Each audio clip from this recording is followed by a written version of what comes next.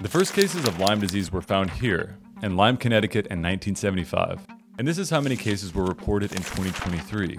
Nearly 500,000 in the United States alone. The disease has spread at an alarming rate.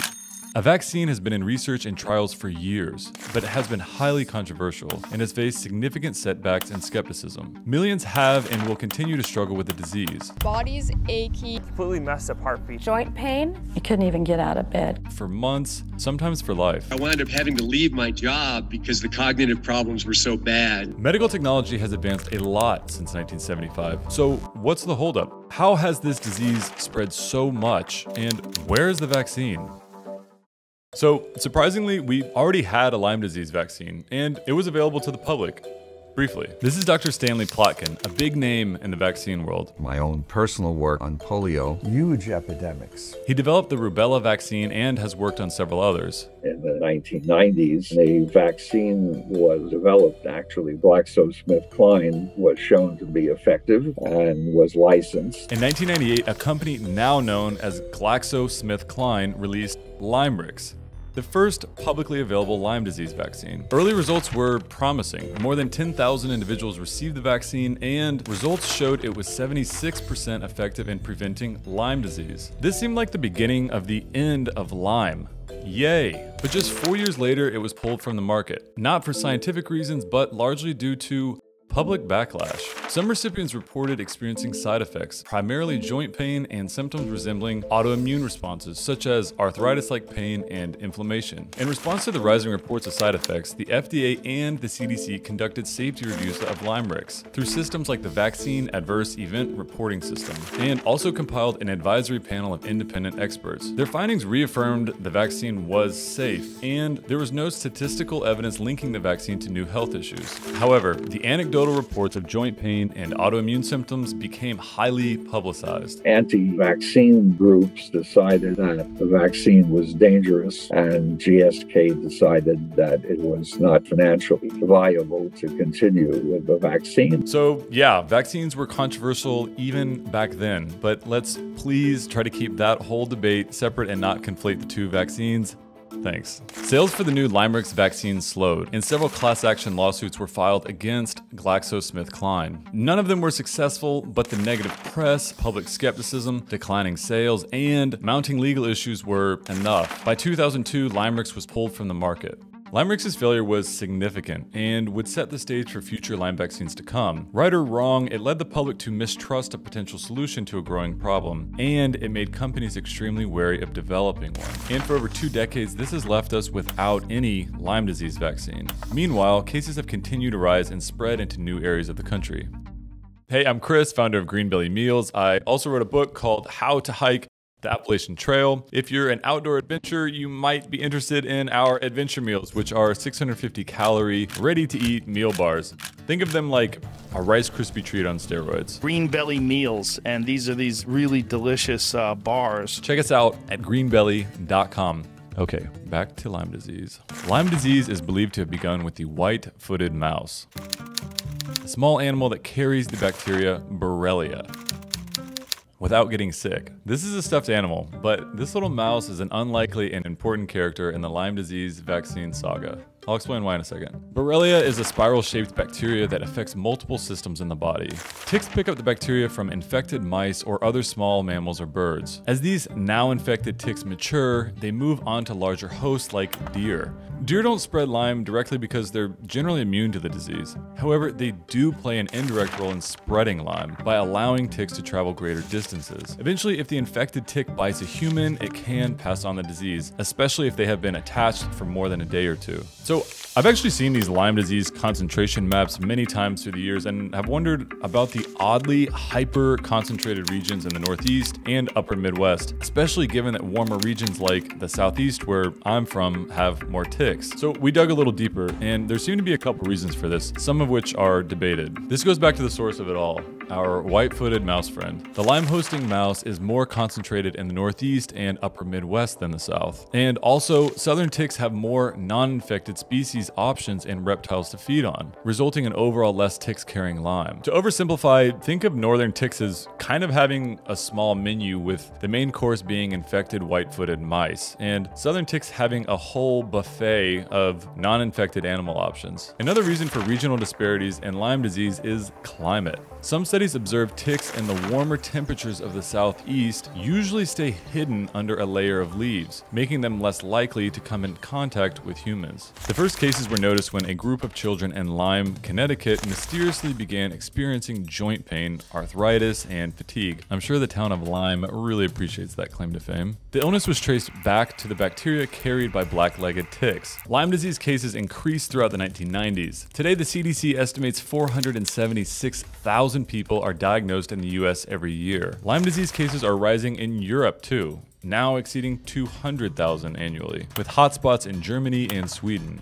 Many argue ticks are spreading due to warming global temperatures, resulting in more habitats for their hosts. And mild winters mean ticks are no longer experiencing the usual winter die-off. This expansion isn't limited to wilderness areas and hiking trails either. Ticks carrying Lyme can now be found in suburban backyards and city parks. It spread, particularly in my state, Pennsylvania. It became very prevalent and actually infected one of my sons quite seriously. He became quite ill and was hospitalized. If Lyme isn't caught and treated early, it can lead to serious long-term health problems. I was having such joint pain and deep fatigue. It hurt to walk. The worst symptom for me was the cognitive impairment. By the time I went to my first appointment at the Lyme specialist, I had to take my sister with me because I couldn't navigate there on my own. As these serious cases become more common, the economic cost of Lyme disease is also rapidly increasing, costing the U.S. healthcare system $1.3 billion annually. And for the individuals affected, it can be devastating. I was in charge of managing large-scale disaster response, 12-hour days, 7 days a week. And by the time I got through the first 3 weeks of that disaster response, I was just broken. I wound up having to leave my job because the cognitive problems were so bad. Now, the most promising Lyme vaccine yet, VLA15, developed by Pfizer and Valneva,